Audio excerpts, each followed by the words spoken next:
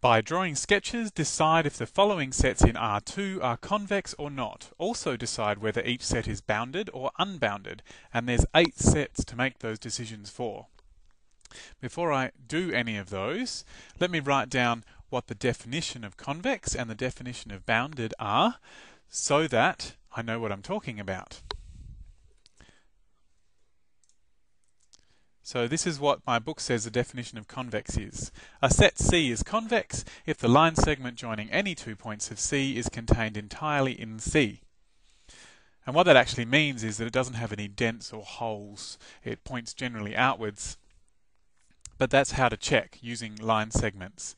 There's another definition that uses vectors, but I don't think that's going to be appropriate for this situation because I'm going to make my decision by drawing a picture.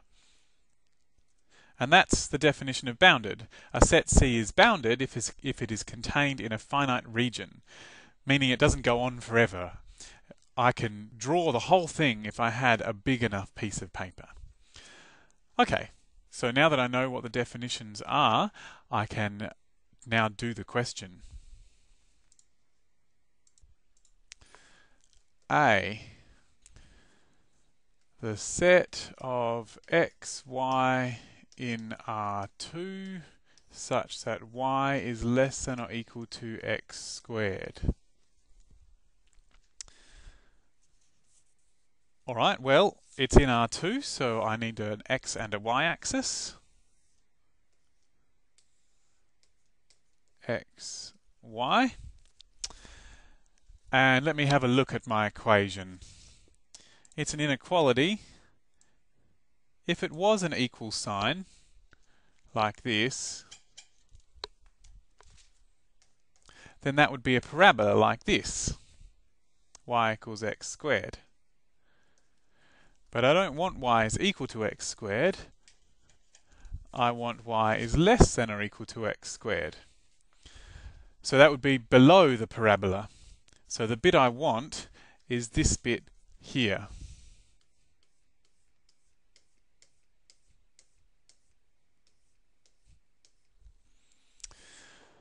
Okay, that's my set. It's clearly unbounded. It goes on forever.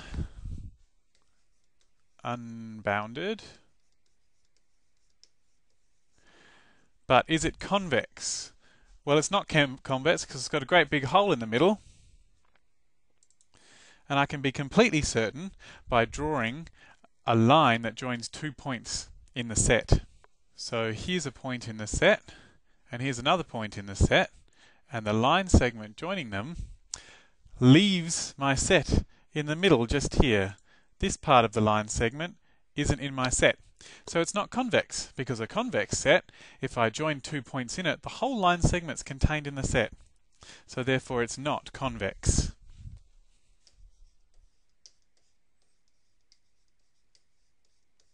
Note that that doesn't mean it's concave. There's no such thing as a concave set.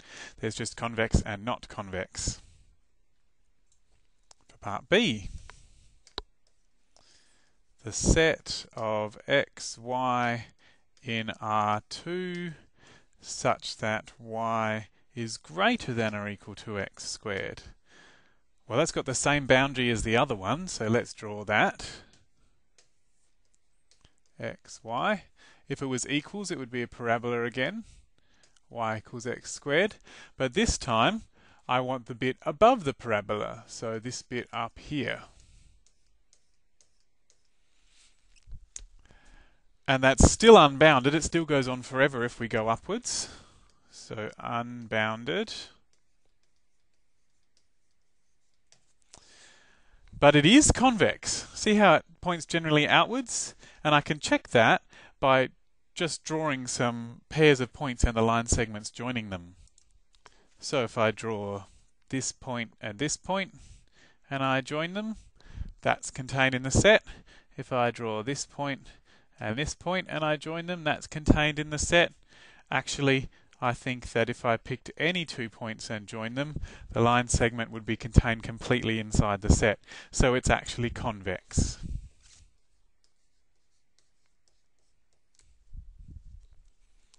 Now for the next one. C. The set of x, y in R2 such that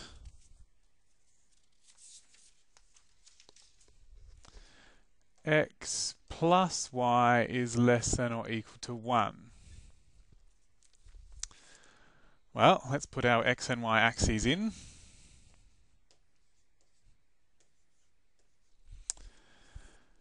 Well, if it was equal to 1, like this, then it would be a line. And the way to draw a line is to find 2 points on the line and join them. So the best way to do that would be to find the x and y intercepts. If y was 0, that would make x equal to 1.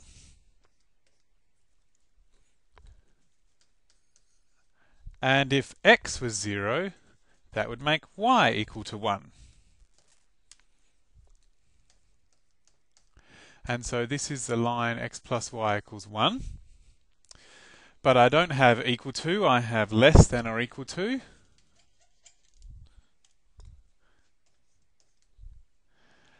And so I think I need below the line, but I'll just check. If I put the origin in that point there, then that would be 0 for x and 0 for y.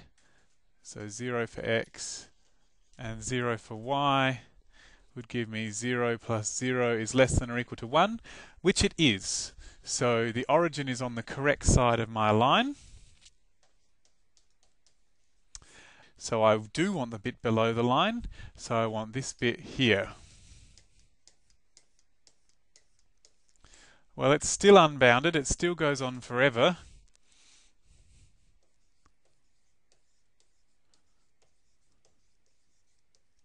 And this one's convex as well, I reckon, because if I pick 2 points in my set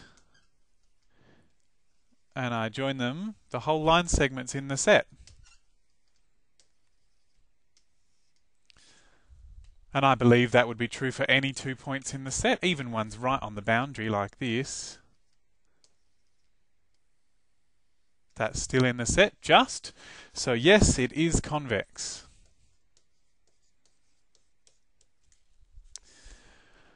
Now for the next one, D.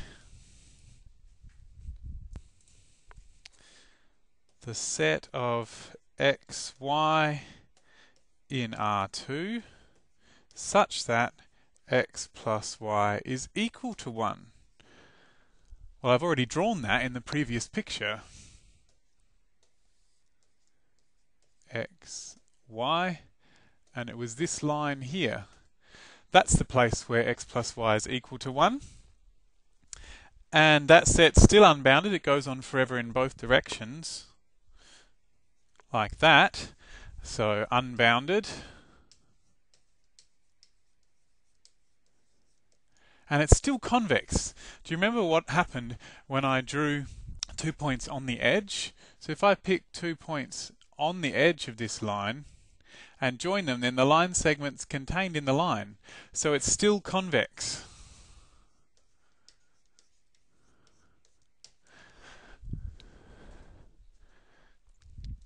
Now for the next one. E. The set of x, y in R2 such that x squared plus y squared is less than or equal to 1. So there's my y-axis, there's my x-axis, and let's look at what would happen if it was equal to 1. Well, if it's equal to 1, that's a circle. It's a circle of radius 1. So 1, minus 1, minus 1, and 1. And it's a circle. And I want less than or equal to 1. So that would be the inside of the circle.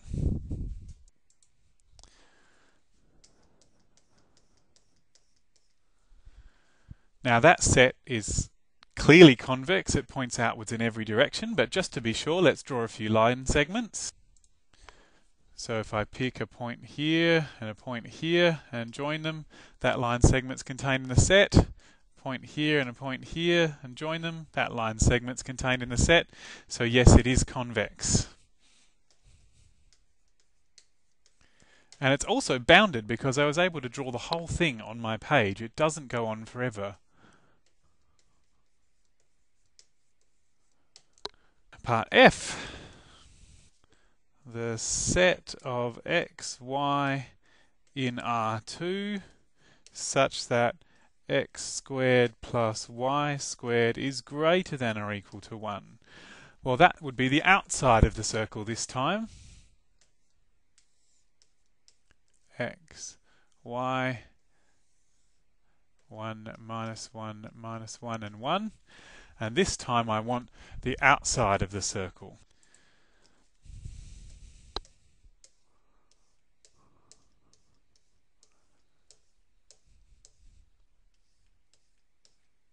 Like that.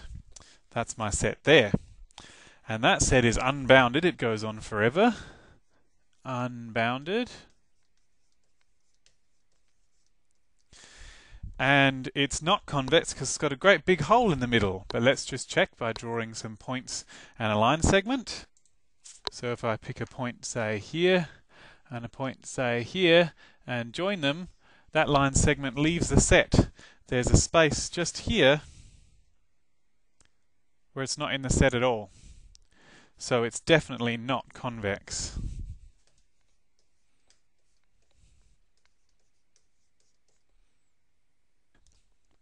G. The set of x, y in R2 such that x squared plus y squared is equal to 0. Alright, well, here's my x-axis and my y-axis. And let's have a look at that equation. Normally x squared plus y squared is equal to a number would be a circle, and the radius would be the square root of that number. My number is 0, so it would be a circle of radius 0, so that's just the origin. Like that. So it's just a single point. So it's certainly bounded because it doesn't go on forever. Is it convex? Well, it doesn't have any holes or dents. That's my picture version of convex. So just from the picture, it's convex. But does it make sense from the definition? The definition says that if I pick 2 points in my set and join them with a line segment, then the whole line segment is contained in the set.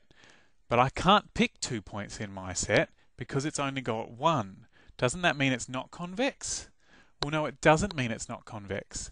That's because there are no pairs of points where the line segment's not contained in a set. There's no line segments that leave the set because there's no line segments at all. That is quite confusing, but it's certainly not convex, so that makes it convex. Now for part H. The set of x, y in R2 such that x squared plus y squared is less than 0. Well, x squared plus y squared is a positive number, so it can never be less than 0. So this set has no points in it at all. It's empty.